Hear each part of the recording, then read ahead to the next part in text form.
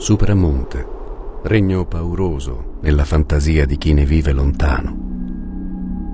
Impenetrabile, dove le rocce e le piante danno l'immagine dell'origine della terra, e non c'è acqua fuorché quella del cielo, raccolta nei buchi delle rocce o nei cavi degli alberi, caduti nelle notti di tempesta.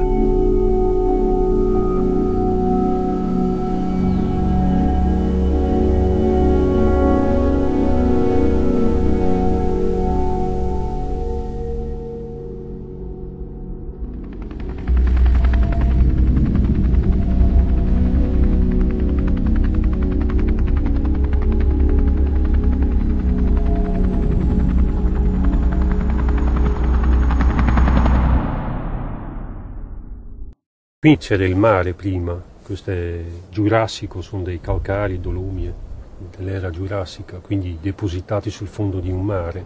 Tutte le fratture che vediamo qua in realtà fanno andare l'acqua dentro questa roccia che è come una spugna. Nel Supramonte è molto difficile trovare sorgenti che scorrono in superficie. Una volta che sali su nel Supramonte trovi questa, è la vita.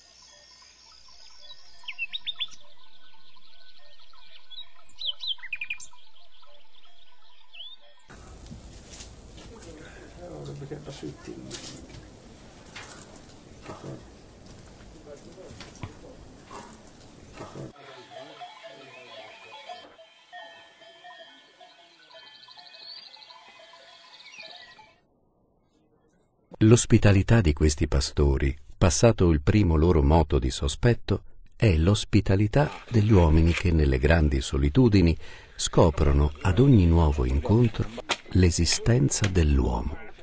È un'ospitalità da tempi arcaici. Ciò che fonda questa ospitalità non è una convenzione, ma una solidarietà di interessi in un quadro naturale ostile. Nessuna vita umana sarebbe possibile in quella minacciosa solitudine se il pastore non offrisse agli altri le cure di cui ad un certo momento avrà bisogno egli stesso.